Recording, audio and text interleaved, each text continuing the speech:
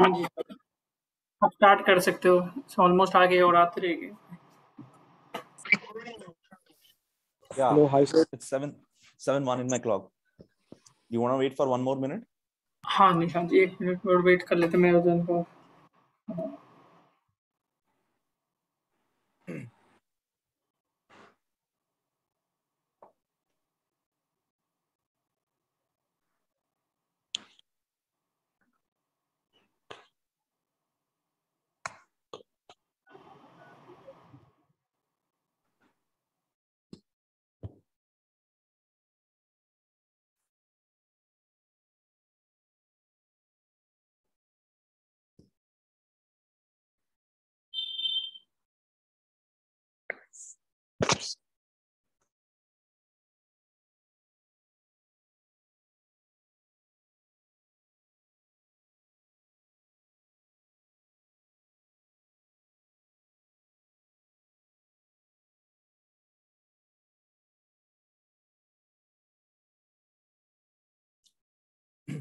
शाम वो screen sharing enable कर देना।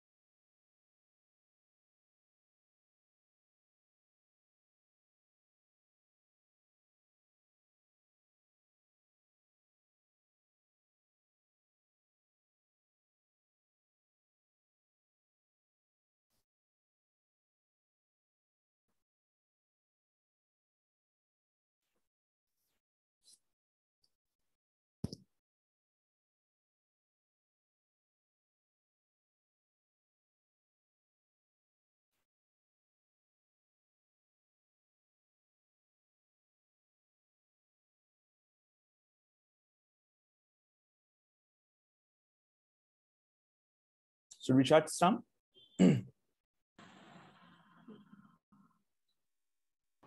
हाँ जी सर, एकदम स्टार्ट करिए। Okay, great. So, good evening, everyone.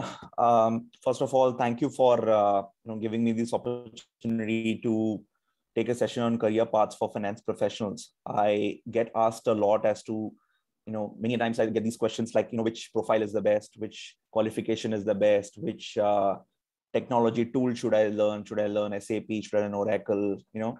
But before all of that, it's important that you understand the broad landscape which is available out there, the kind of career opportunities that are available out there, and what are those changes that have happened in the last 15, 20 years that may impact your career decision.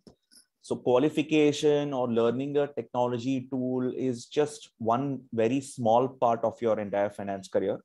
It is going to be a long career, right? And how do you plan for this career is what we'll try and look at today here. Cool.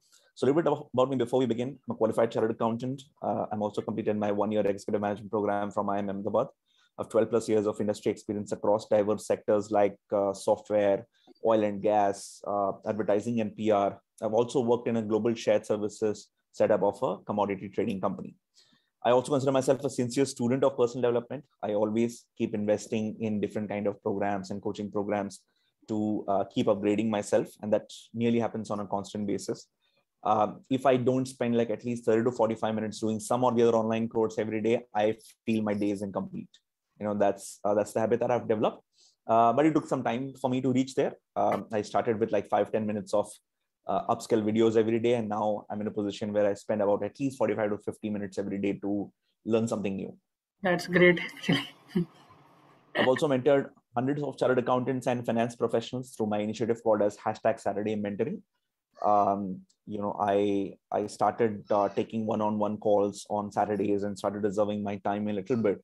And then some of those common questions that I got, I started, putting them through training programs and everything. And I'm happy that I've been an active online instructor since last 3 years, and more than 5,000 finance professionals have taken the benefit of the courses and trainings that I have put out there on my website, trainforcorp.com. Yeah. Like I mentioned, there are 40 plus articles which you can see on LinkedIn. I continuously keep posting on LinkedIn as well, so you can follow me. I've published a couple of free guides around mentoring and some of the frequently asked questions that finance professionals may have about their careers. A lot of video trainings that I post as well. I've done more than 1,000 one-to-one calls as well, and now I've actually lost count. Every week I do at least like 3 or 4 calls depending on the time.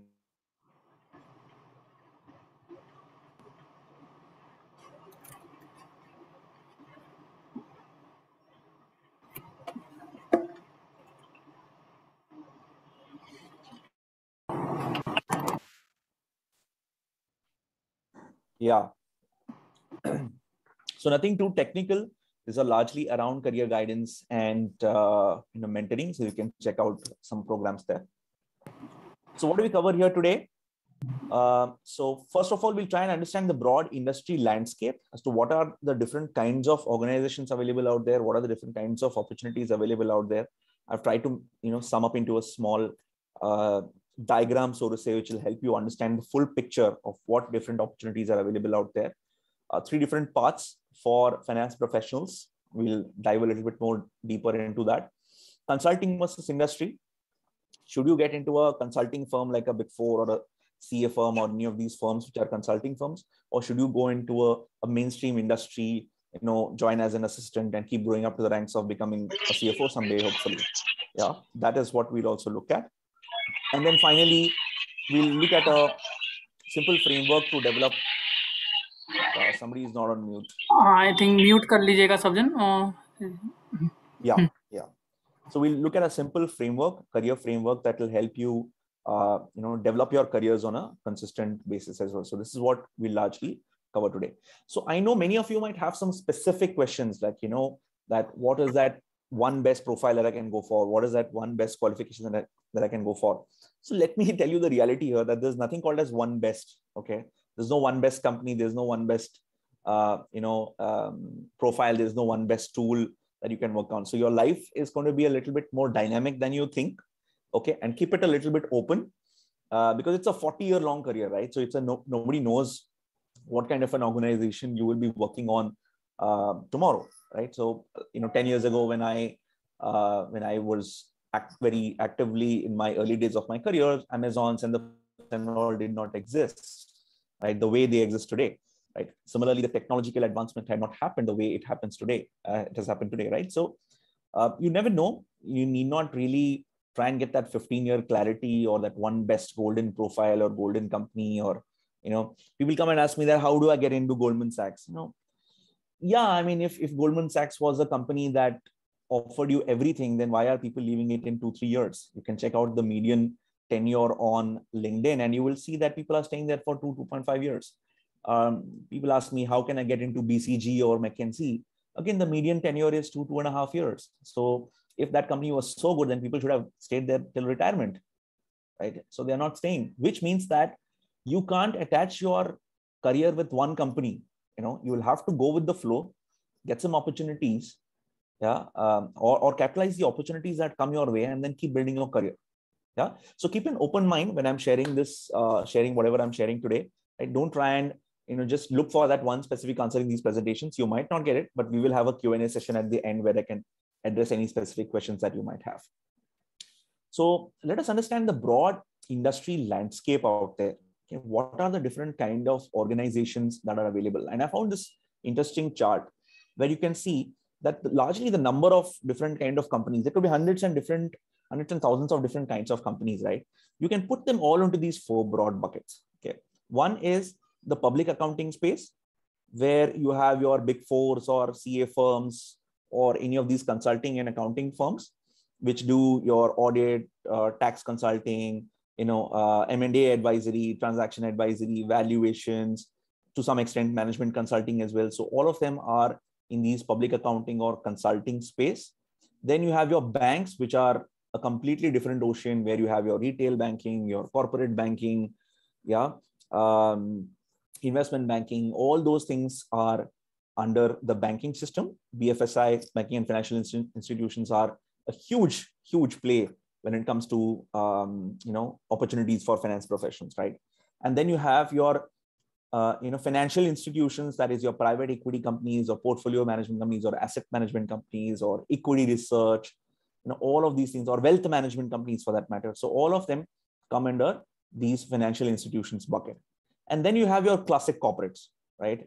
Where it's your manufacturing services or a trading organization where you, in a classic role, there'll be different kind of, in a classic company, there'll be different kind of opportunities ranging from, accounting to FP&A, to business intelligence tools or ERP implementation, treasury, investor relations, corporate finance, internal audit, taxation. There could be a number of different kind of departments or functions within a classic corporate as well. And of course, these functions can exist in these companies as well. Like there could be a tax department in a bank, there could be a tax department in a financial institution, there could be a tax department in an accounting firm as well, right? So yeah, so this is the broad landscape. No matter what company you want to talk about, you can classify them into one or the other bucket. Okay. Now, over the past 2 decades, the most important development that has happened, around the world is that a parallel universe has been created in terms of the KPOs, the shared services, or the global, environment that has come into play, right? As globalization increased, now you are seeing that today you will find, a bank which may not have operations in India, but it will have a global shared services or a global business center or a center of excellence or whatever you want to call it. Okay, or a KPO kind of a setup here in India, right? If there is a JP Morgan bank, which is a mainstream bank, you will find a shared service of a JP Morgan also. If you have a Goldman Sachs, then you will find a shared service of a Goldman Sachs as well, right? Similarly, for financial institutions, if you have a UBS, which is very prominent abroad, you will have a UBS shared services as well. If you have a Deutsche Bank, you will have a Deutsche Bank shared services as well, right?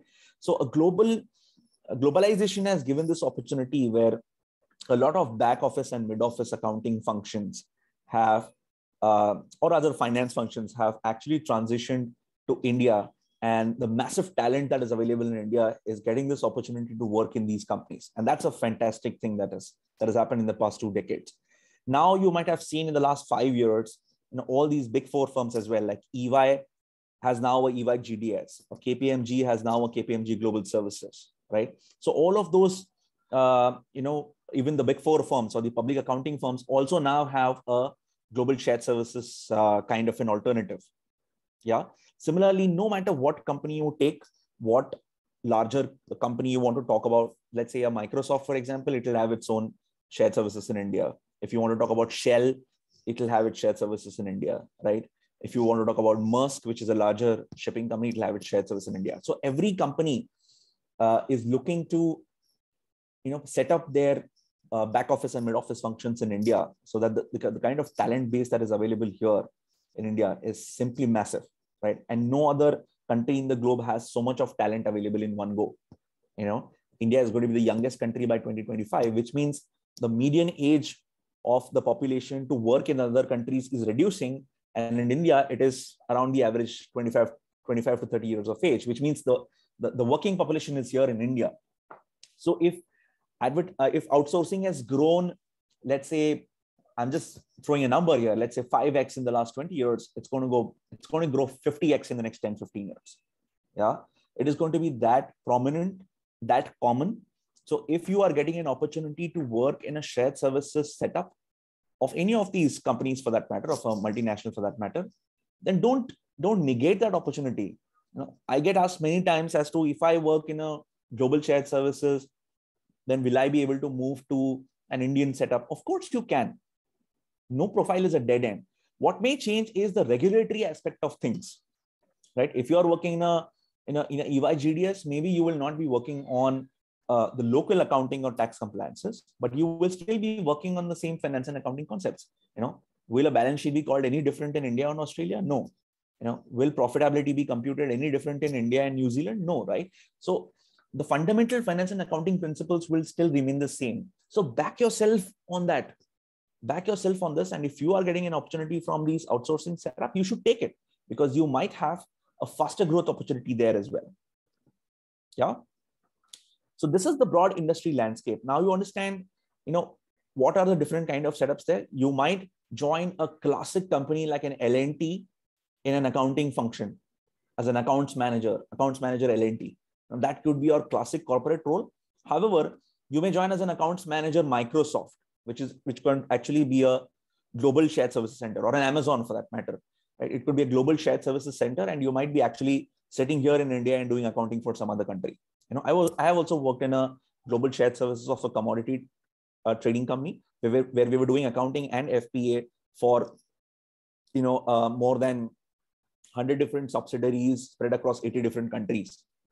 Yeah, so it is a lucrative opportunity. So don't just write it off just because it's a KPO kind of a setup.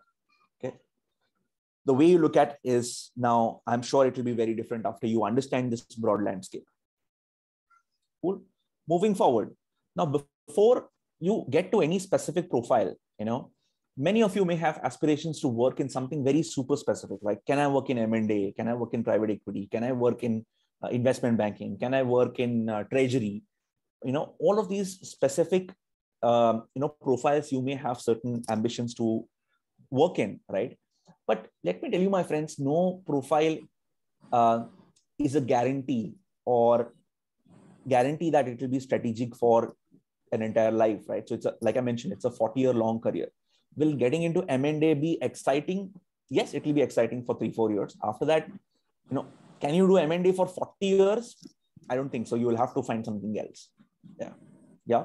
So how do you decide what is your interest? And I'm going to give you a broad framework. I do understand that it is very difficult for you to finalize your interest today on this call, but think about it well, and think about the broad career path that you want to follow. And there are 3 career paths that you can think about. Okay, one is being an expert path. Right? Expert path is where you are actually becoming a subject matter expert. Right? It could be a GST expert, or a direct tax expert, or a transfer pricing expert, or an accounting expert, or an Ind AS expert, or an IFRS expert. Depending on the different kind of subject matter expertise that you want to capitalize on. Okay, see whether you want to become a subject matter expert. Okay, yes, this is a subject that gives me a kick. I'm ready to do it for my entire life. If there is a subject like that which gives you a kick, then try and become a subject matter expert in that particular area. Now, how can you do that? Find out who are the existing experts. Now, it could be Big 4 firms, or it could be some other practicing firms. Now, let's say you want to be a GST expert. Find out what are the top 10 GST consulting firms in India.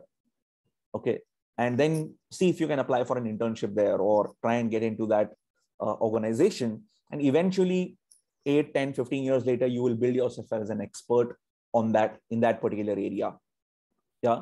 So it's going to be long, long hours and a lot of sweat and tears, right, to build yourself as an expert, subject matter expert.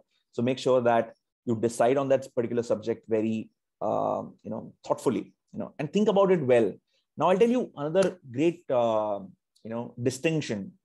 You might like to read a subject, okay, but not necessarily you might like to work in it. For example, I used to love to read taxes during my chartered accountancy, but I never liked working in taxes, because working in taxes and reading taxes is way, way different. It's not about giving fancy opinions every time by reading a section.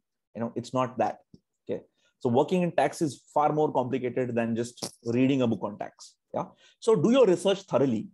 Okay. And then choose your subject, whether if you decide to be a subject matter expert. If you don't decide to be a subject matter expert, then there are other options. Let me cover them as well.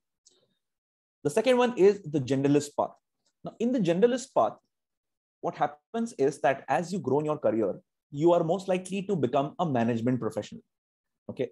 For example, a CFO's role is a generalist role. I'm just giving an example. There could be hundreds of different generalist roles, right?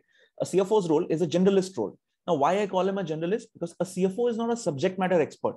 No, he's not a GST expert, or he's not a Forex expert, or he's not a treasury expert, or he's not a accounting standard expert. But he knows just enough to put the right resources together, and deliver the solution. He knows just enough to put the right team together. He knows just enough to ask the right right set of questions to the tax consultant and get a response. Yeah, that is the generalist path. In the generalist path, it's that classic route where you join as a junior in whatever field you may join, okay, and keep going up to the ranks. For example, if you join a classic corporate in a finance function, you might join as a executive, then grow as a manager, senior manager, general manager, AVP, VP, CFO someday. That's the classic route. Yeah, and then again, if you join in investment banking, you might join as an associate and then finally grow up to the ranks of being a partner, senior partner. Yeah. So depending on the kind of organization that you intend to join, okay, you will have to work on general management skills and your business skills as you grow along your career. In the initial days of your career, it is going to be very finance and accounting specific. Okay. But as you grow higher up the ladder, your ability to communicate with different cross-functional teams, your ability to carry the expectations of different business functions, right? That is what matters in a generalist kind of a profile. Now, yes, if you have entrepreneurial ambitions at a later date, let's say 5 years, 10 years down the line, I want to start a business of my own, then try and look for a generalist kind of a profile where you are staying closer to the business. Yeah, but try and where at least you have some level of interaction with the business. Then that will help you, with your entrepreneurial ambitions as well. Then the third path is the technology path. Now you've seen that the pace with which technology is changing is, fantastic, right? Automation, robotic process automation, business intelligence tools, artificial intelligence, machine learning, all of this has come in a big, big way, okay, and is really disrupting the finance and accounting industry. Yeah. So if you have that deep interest in technology, and I always give that example that whenever we are doing our articleship in a chartered accountancy firm, okay, there is this one guy who's an Excel expert. There's this one guy in that CA firm. Like if anybody has that question on Excel, we go to that guy and that guy will give us a solution, something like that. So if you were that guy who likes working with technology, who likes playing with these tools, right, and giving a solution to people when they come to you with problems, then technology path is for you. Okay. Now in technology path, there could be multiple technologies that you can work on. There are ERPs, which is SAP, Oracle, Navision. Then there are business intelligence tools. Now a business intelligence tool is something which sits on top of the ERP and gives you summary level reports. Like for example, if I have to analyze travel expenses of my company, okay, it's a large company, let's say a 5,000 crore company, and travel expenses of, let's say, 50 plus crores. Okay. Now I have to analyze the travel expenses in my company. Now I can't go into the ERP and then set an export and download 50,000 lines of travel expenses, and search for the solution, right? So that's why business intelligence tools are created, which sit on top of the ERP and give you a summary level report. Now which will be like a drag and drop or, a click through button as well. Like there'll be travel expenses line. Now you will go and say, okay, give me a region wise breakup of the travel line. Then you'll say northeast, southwest. Okay. Then you'll say, okay, northern region has suddenly, there's an increase in travels. Now you go to the northern region and see which branch has increased the traveling cost. Now you understand this. This is all a drag and drop. You're not actually exporting the whole data into Excel and then analyzing it. That is the impact of a BI tool. Okay. It's drag and drop. It's, click through and you will find your solution. Yeah. So there are a lot of BI tools available, okay, which you can look for. Okay. And then there are planning tools available these days. There is a planning tool called Anaplan, which is getting very popular. Again, this is used into budgeting and planning and all of that stuff, and supply chain and all. So Anaplan is another tool that is very good. So you decide what technology you want to. If you want to be a technology expert, then try and see what you want to be expert at. And now when I say technology, you need not go ahead and be an outright coder. Okay, coding is not we as finance and accounting professionals are expected to do. Okay, but however, there are functional consultant roles. Now, a functional consultant acts as a bridge between the coder and the business. You understand the business problems, okay? Then explains it in a way that the coder can understand. Okay? And then this coder will develop the solution. He will test it and then pass it on to the business. Now that is the role of a functional consultant. So he acts as a bridge between the business and the coder. Yeah. Now you see if functional consulting role is something which interests you. Yeah. If you like working with technology, then you can explore functional consulting roles as well. Now you see, then there are other technology tools which are data analytics tools like R, Python, SQL. All of these are available today as well, right? See if you want to, if you like working in data analytics, okay, and or any become an expert in any of those tools like Power BI is another tool which you can think about, becoming an expert in. See if you are that technology guy and you want to be that technology expert, okay, so to say, and then learn about it. Now, how do you understand which technology is for you? Okay, should I invest my time in learning artificial intelligence, or should I invest my time in learning Power BI? Now, what should I do? Okay. My best suggestion to you would be that try out everything in small parcels, okay, in small focus buckets. Like, for example, you allocate that you will learn about Power BI for 20 hours. Now, you could do a 4-hour course on Udemy. You could do you could check some videos on YouTube, whatever you want to do. I would recommend that you put 20 hours in a certain technology. You put 20 hours to learn SAP. You put 20 hours to learn Power BI. You put about 20 hours to learn Python, for example. Okay. And then you put these multiple parcels of 20 hours, okay, over a period of 3-4 months. Okay. Then you will be in the position to narrow down that, yes, boss, Python is my, interest. This can be really helpful. This is what I enjoy. Or you might say, no, SAP is my interest. SAP is something which I really enjoy. I have to make some expertise in this. And then you go ahead and look for an advanced certification in it. Okay. Advanced certification or a diploma or an advanced course, whatever you want to do, try and look for an advanced certification in it. And then again, parallelly look for internships as well. There will be many companies which will be into ERP implementation, BI tool implementation, planning tool implementation, or working in the data analytics space. Try and along with the certification, try and get a parallel internship as well. That's how you approach technology, because otherwise you will hear tons of videos out there, which might say that, technology is coming and it will take away accountant's job and this and that. And then you are clueless as to, which technology should I learn now? So the technology, though, it's a very vast field, right? So that would be my approach, creating small parcels, small focus buckets.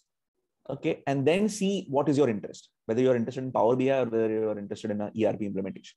Then you can take a call. So these are the 3 broad paths. Okay. Expert path, where you become an subject matter expert, so much so that people are ready to pay top dollars for your time. Okay. Generalist, where you keep going up to the ranks of becoming a senior professional someday. Here, finance is going to intersect with management at some point in time. And then technology path. That is, if you get that deep happiness by giving a technology solution to a business problem, then technology path is for you. Again, here you will become a certain technology expert, technology leader. The people are ready to pay top dollars for your time. Yeah. So these are the 3 broad paths. Now, again, whenever you plan your careers, think in these paths, not in those individual profiles. Should I learn M&A? Should I learn this one? I'm getting a payroll manager role. Is that okay or not okay? Now there's nothing wrong with getting into a payroll manager role per se, right? Because nobody is going to stop you getting a transfer after 2-3 years into some other department, right? So largely, if you join as a payroll manager and if you keep going up to the ranks of becoming a CFO, you are on the generalist path. So whenever you think about your career options or individual specific profiles, think about these broad 3 paths and then take a call. Cool. Consulting versus industry, I would like to highlight that there will be largely 2 sets of companies out there, right? So one will be your classic big fours or CA firms or accounting firms and all of that, and then the other one will be your classic industry. It could be a manufacturing, trading, or a services kind of an organization. Now, which one do you choose? Like, which one is for you? How do I know if I have to go into an audit firm or if I have to go into industry? So how do I know that? So there are some indicators for that. If you are planning to go for consulting firms, then some of the indicators are: do you want to be a subject matter expert? To some extent, consulting firms are very close to subject matter. Audit, accounts, and tax may be probably be 20% important in the industry, but it might be actually 80% important if you are working in a consulting firm or an audit firm. Yeah. If you like advising clients, if you like that, if you get that high when a client comes up with a problem on accounting standards or a tax problem, and then you go dig into the books and then finally come up with a solution to advise the client. If that is your approach, right? If you want to move from one client to the other, okay, I get very bored of by working in only one sector. I now want to work in a consulting firm so that I can cater to multiple sectoral problems. Like today I'm working with a software company, they have a tax problem, and tomorrow I'm working with a oil and gas company and they have a different kind of a tax problem. Yeah. So if advising multiple clients is something that gives you a high, then consulting space is for you. Again, expert positioning, like I mentioned, if you want to be that expert someday, now you see some of the partners in Big Fours, okay, they have placed themselves as that experts in the country, right? Any regulatory matter that needs to be decided by the government, okay, these set of experts are always given a chance to make their opinion before that becomes a law or that becomes a norm or a notification or a circular is passed, right? So expert positioning is what you will focus on if you want to work on the consulting space. It need not always be audit, accounts, and tax. It could be some other subject matter as well. Like it could be a specialization in IPOs. Okay, I'm an IPO specialist. I help companies, take from IPO, go from pre-IPO stage to the IPO stage. That could be one example. Depending on again what you want to position yourself on. The industry indicators are that you have a little bit of commercial bent of mind. Like not everything is going to circle around accounts, audit, and tax in the industry side. Yeah, it could be a little bit commercial as well. It could be moving away from your subject matter expertise. Like I'll give you an example. So when I joined Bharat Petroleum, which was my first job, I was placed in a department called industrial fuels. Now, what did I do in industrial fuels? My first role was to take care of the pricing of industrial fuels. Apart from the regular petrol, diesel that you see, there are about 70 odd products that the company sells, which are of industrial use. Okay. Now, our job was to take care of the pricing of these 70 products. Every fortnight, there used to be international pricing reports that we used to download from the agencies, and then we revise our prices and then upload it in the system. Okay. In some cases, if there are bulk deals going on, so we work on a bulk pricing for them, what discount needs to be given, what volume is going to be, what volume is going to be taken by the client. All of those things we used to decide. And this had nothing to do with really audit, accounts, and tax per se. Yeah. But the industry expects you to be flexible, to have that commercial bent of mind. Okay. And some of my friends joined in internal audit. Then after a couple of years, they were posted into some other business unit. Somebody was posted in aviation. Somebody was posted in gas SBU, right? Or some of my friends started in tax profiles, and then they moved to some other business finance kind of a profile. And that is always possible on the industry side. Yeah. Again, like I mentioned, as you grow higher up the ladder, the industry side, your finance role is going to be a blend of business management and finance. Yeah, it will not always be finance, or accounting only. It's not going to be a binary decision. It's not going to be that theoretical that when we are solving a capital budgeting problem, let's say we compute NPV, right, net present value. Okay, if NPV is positive, go ahead with the project. If NPV is negative, then don't go ahead with the project. As simple as that, right? So it's not going to be that straightforward because in real sorry life, to interrupt, ये meeting and हो जाएगा, एक बार फिर से join कर लीजिएगा ये meeting में, मीटिंग जूम में एंड हो जाता है, सब जन एक बार ज्वाइन कर लीजिए फिर से, मीटिंग एंड हो जाएगा. Sure. So in real life, it's not going to be that binary. It is